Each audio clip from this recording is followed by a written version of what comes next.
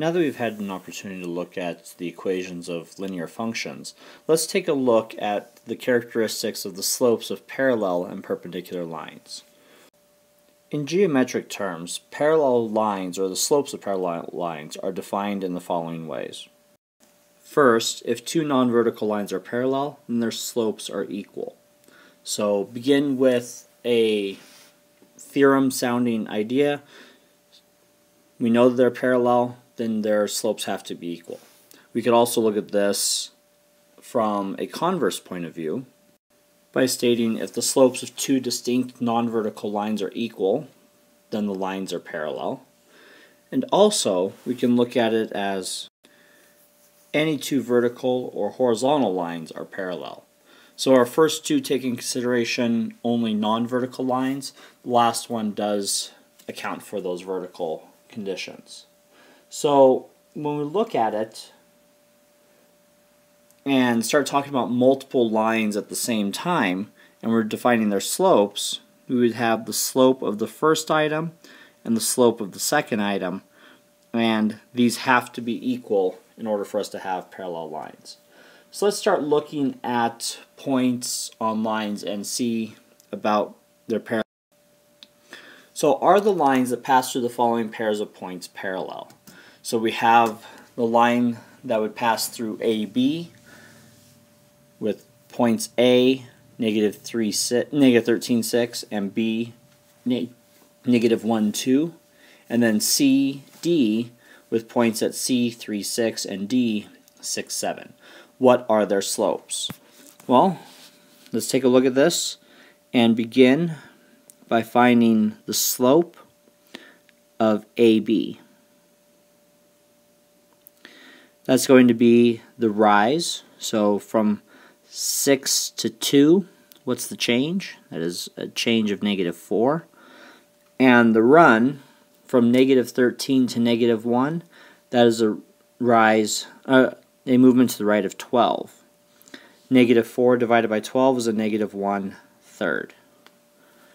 Now let's look for line segment CD. So slope of CD is going to equal from 6 to 7, that's a rise of 1.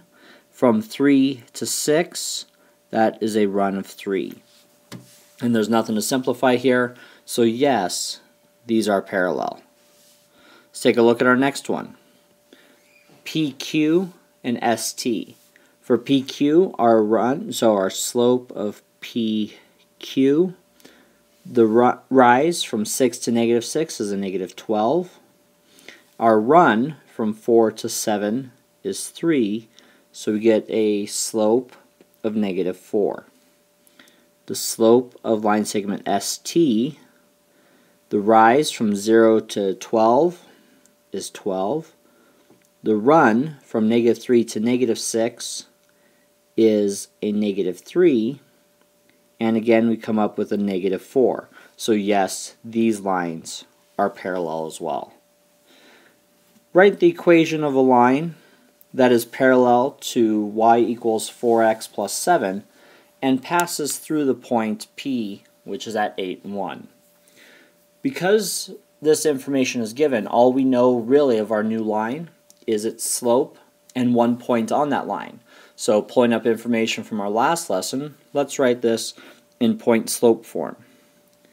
So point slope, y minus y1 equals m times x minus x1.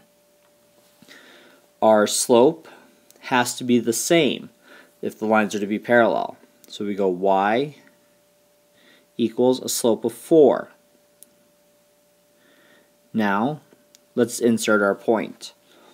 Our y1 is 1, our x1 is 8.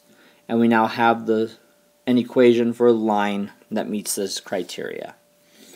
So parallel lines, same slope, being able to calculate that slope between two given points, pretty basic. Perpendicular, also a basic concept. When we start talking about the slopes of perpendicular lines, it gets a little bit different. So let's take a look. Perpendicular slopes are going to be defined in the following ways. First, if two non-vertical lines are perpendicular, then the product of their slopes is -1.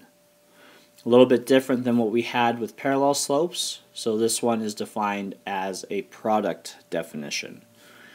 Next, in the converse format, if the slopes of two lines have a product of -1, then the lines are perpendicular.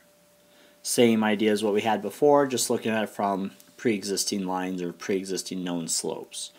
Lastly, any horizontal line and vertical line are perpendicular. And that makes sense. If something goes straight up and down, it will be perpendicular to something that's going completely left to right. Now, when we look at these, the slope of item 1 or line 1 is going to times the slope of the second has to equal -1. So another way of looking at this is the slope of item 1 is the opposite of 1 over the slope of item 2. Or we can say that if slope of 1 is AB, or A over B, rise divided by run, then the perpendicular slope will be equal to the opposite of B over A. And that's what we're going to use most of the time when we're talking about slopes of perpendicular lines. So let's get some practice identifying and writing equations for these. Are the lines that pass through the following pairs of points perpendicular? Well, let's begin again with line segment, or the line that passes through AB. Our rise from -3 to -23, slope of AB is equal to a -20, divided by the run from 1 to 6 is 5. -20 divided by 5 is a -4. Now the slope of CD is going to be equal to our rise from -3 to +1 is 4, and our run from 2 to 18 is 16. Simplifying that fraction, we get a positive 1/4. We started with a -4 over 1, if you will, and our next is positive 1 over 4. They are opposites and reciprocals, so yes, these form perpendicular lines. Next, let's look at PQ and ST.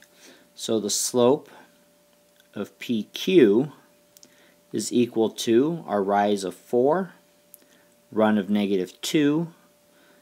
4 divided by -2 is -2.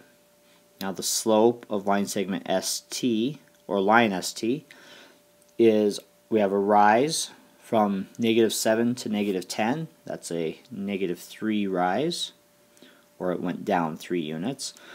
And a run from 5 to 2 is also -3, and we come here with a slope of 1.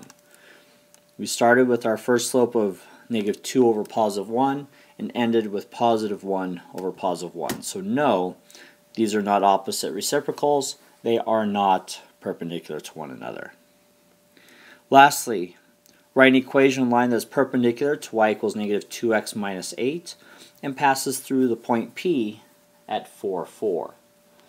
So, again, we will be able to use our slope and a point, so let's use point slope form.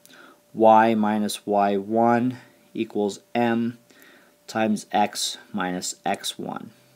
Parts that we know right away are y1 and x1, so we have y minus 4 equals our slope times x minus 4. Now what is our slope?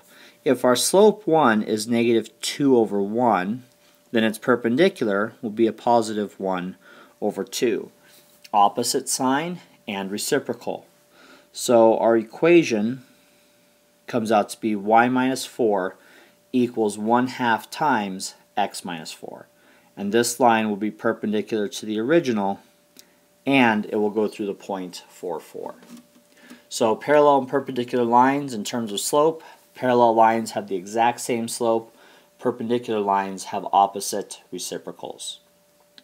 Check back, make sure you understand these concepts because we're going to use them in future chapters and lessons in order to determine the characteristic of different shapes, particularly quadrilaterals and higher level polynomials.